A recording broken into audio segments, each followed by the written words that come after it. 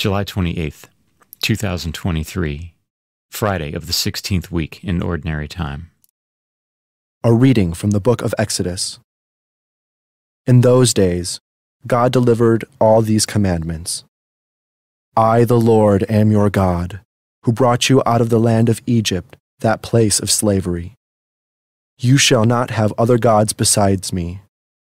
You shall not carve idols for yourselves in the shape of anything in the sky above, or on the earth below, or in the waters beneath the earth. You shall not bow down before them or worship them.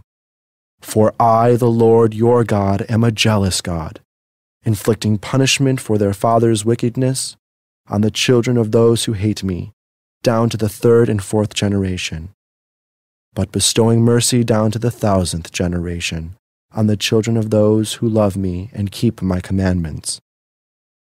You shall not take the name of the Lord your God in vain, for the Lord will not leave unpunished him who takes his name in vain. Remember to keep holy the Sabbath day. 6 days you may labor and do all your work, but the 7th day is the Sabbath of the Lord your God. No work may be done then either by you or your son or daughter, or your male or female slave, or your beast, or by the alien who lives with you. In 6 days the Lord made the heavens and the earth, the sea and all that is in them, but on the 7th day he rested. That is why the Lord has blessed the Sabbath day and made it holy. Honor your father and your mother, that you may have a long life in the land which the Lord your God is giving you. You shall not kill. You shall not commit adultery. You shall not steal. You shall not bear false witness against your neighbor. You shall not covet your neighbor's house. You shall not covet your neighbor's wife, nor his male or female slave, nor his ox or ass, nor anything else that belongs to him. The word of the Lord. The responsorial psalm.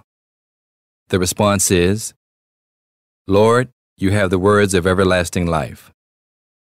The law of the Lord is perfect, refreshing the soul. The decree of the Lord is trustworthy, giving wisdom to the simple. Lord, you have the words of everlasting life. The precepts of the Lord are right, rejoicing the heart. The command of the Lord is clear, enlightening the eye. Lord, you have the words of everlasting life. The fear of the Lord is pure, enduring forever.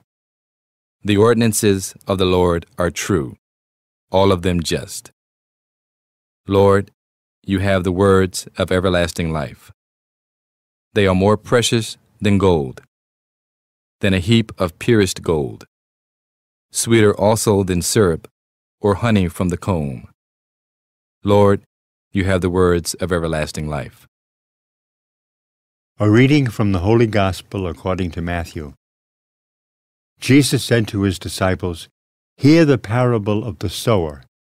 The seed sown on the path is the one who hears the word of the kingdom without understanding it. And the evil one comes and steals away what was sown in his heart. The seed sown on rocky ground is the one who hears the word and receives it at once with joy. But he has no root and lasts only for a time. When some tribulation or persecution comes because of the word, he immediately falls away. The seed sown among thorns is the one who hears the word, but then worldly anxiety and the lure of riches choke the word, and it bears no fruit. But the seed sown on rich soil is the one who hears the word and understands it, who indeed bears fruit and yields 100 or 60 or 30-fold. The Gospel of the Lord.